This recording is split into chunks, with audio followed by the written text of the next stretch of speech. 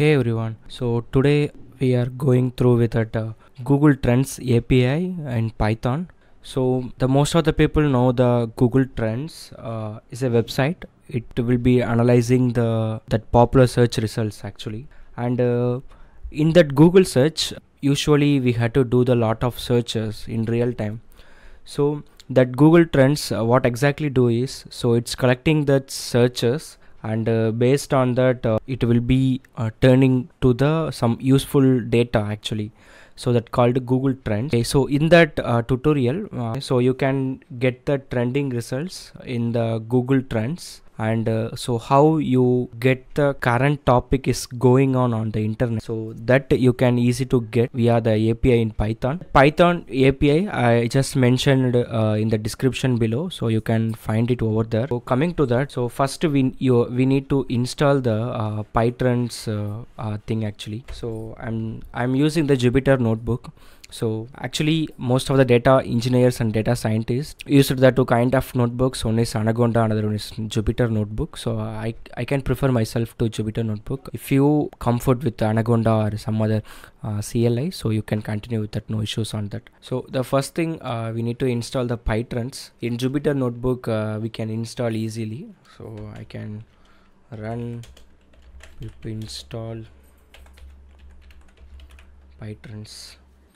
Okay, so it's installed now, and so after that I need to connect with Google with that PyTrends. So before that I just install the Pandas as PD, and from PyTrends dot, so we already used then some request library, right? So that also it will be intermediating with that. So I just run that. Now it's completed. So PyTrend equal to TrendReq. So I just create one class. So it's connected with the Google now, because PyTrend it's defaultly connected with the Google actually. So once you initialize the class, so after that I can interest by region actually.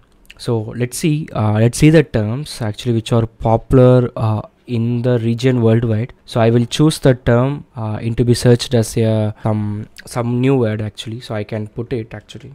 So first PyTrend dot build payload. So I can just kw list. So it's a list we can give that would support an array even. So I can search as a Missy, and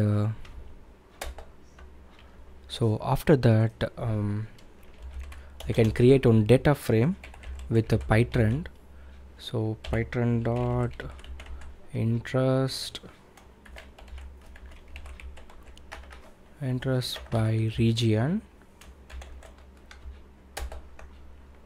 Oops, there is an issue, my bad, spell mistake. Yeah, interest by region. So after that df dot head 10, I can just put it over there. Okay, so in that you can see the Algeria 4 times, Angola 23 times, Argentina 14 times. So that would be a name is trending on that actually, obviously. And coming to that next part, so now you might be thinking what are the values why they are to be denote actually. So because some of the values it should be a 0, and the values are calculated on the scale from 0 to 100 actually, where 100 location with the most popularity fraction, and the value of 50 is half of the popular, and 0 it's not enough data. There is a popular, but there is not enough data, so that not much of people they are searched by the name actually. Yeah, so coming to the next part, so it will be showing that 4, 23 and 14, right? So if 100 is there, so that would be a most popular fraction, and 0 is there is not enough data, and there is 23 or 50 is then, so based on 100% popularity, so it's a 23 percentage they are interested in that name, and 14 percentage they are interested in the name. So based on the data it will be give.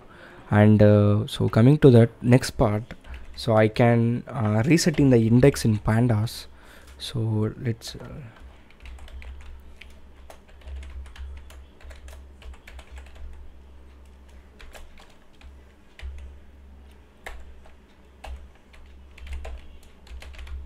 so geo name, and there is two values in resetting the index xy.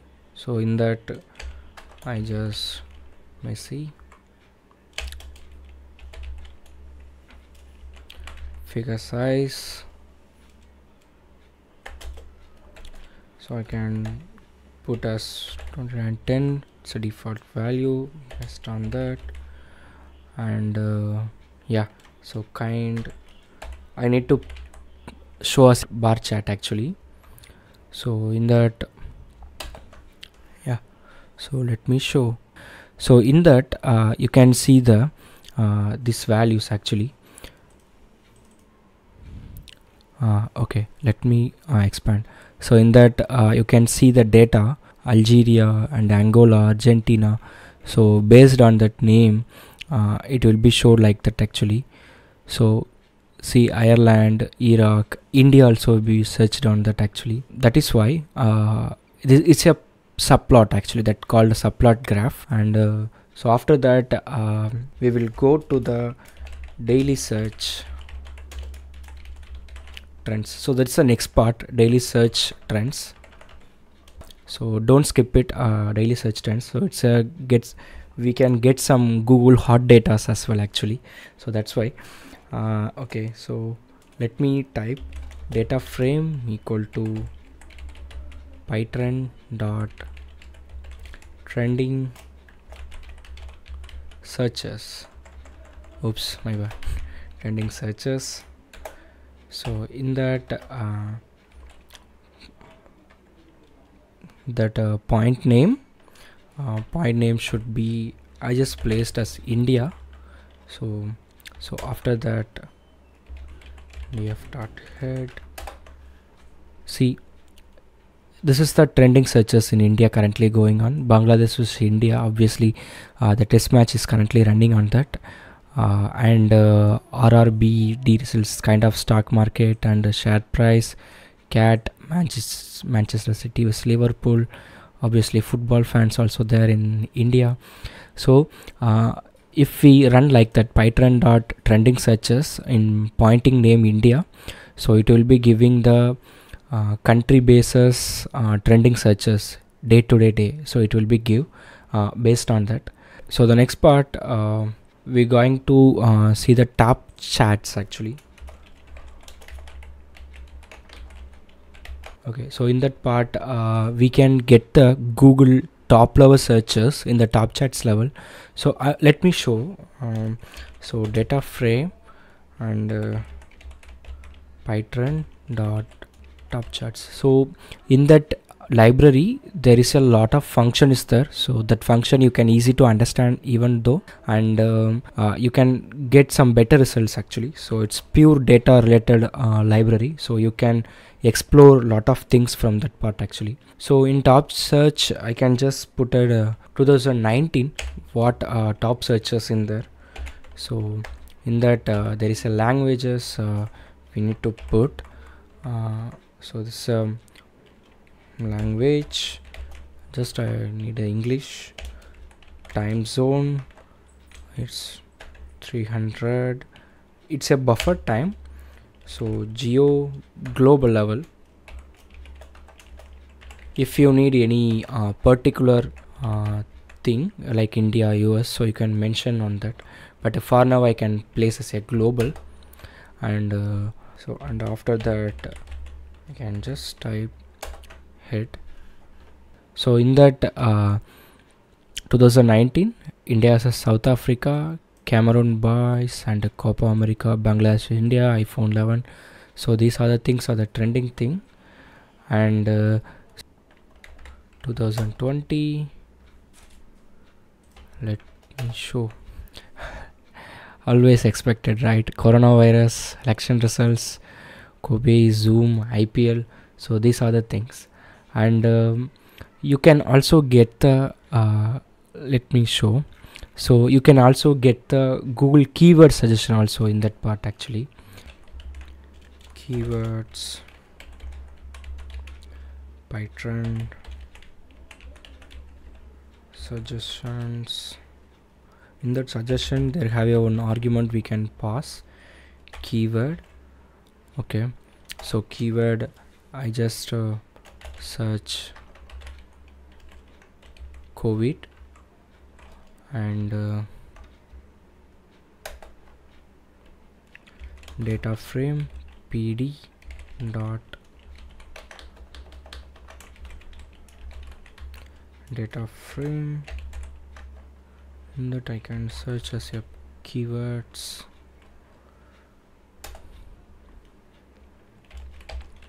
df dot drop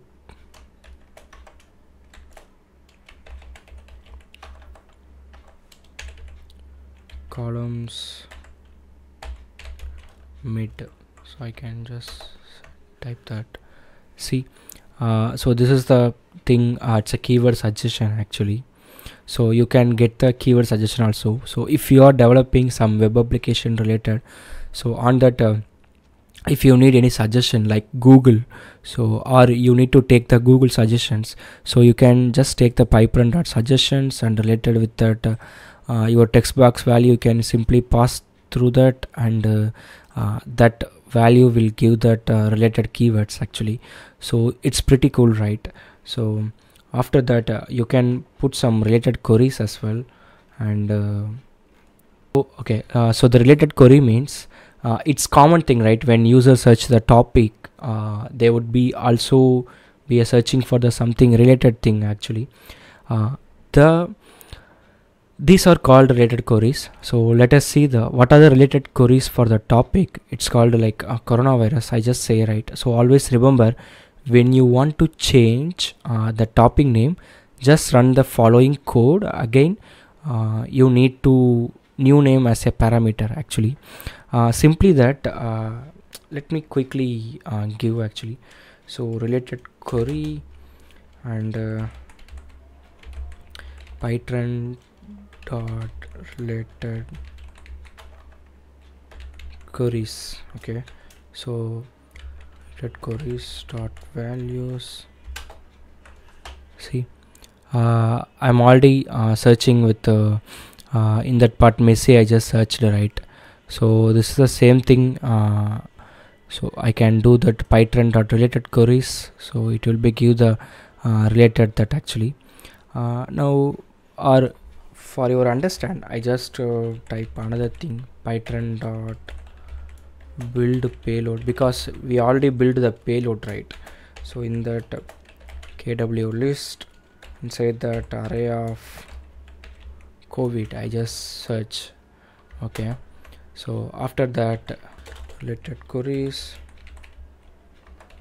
PyTrends related queries on that. Okay, related queries and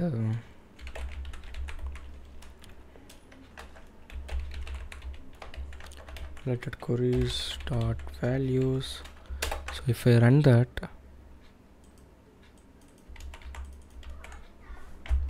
queries dot values, so if I search with the COVID, so this is the suggestion: COVID-19 vaccine UK and the COVID testing near me. So all those things. So these are the things. And in Google level, so okay, in Google gives the all kind of APIs from the engine. If you are developing the some kind of web application related, search engine related or data related things, so you can use this library as PyTrends, and you can take the data, whatever data you want, so you can take it from that actually. And you can also get the suggestion and solution and the search history and you know that trending things and all those things you can get from there actually. So it's quite simple API thing. So if you understand well, you can implement whatever things you have, so you can implement easy as possible actually. So hope you guys are get some better understanding from that, and subscribe for more videos, and keep sharing and like and comments. Yeah, thumbs up. Yeah, thanks for. Bye, see you on next video.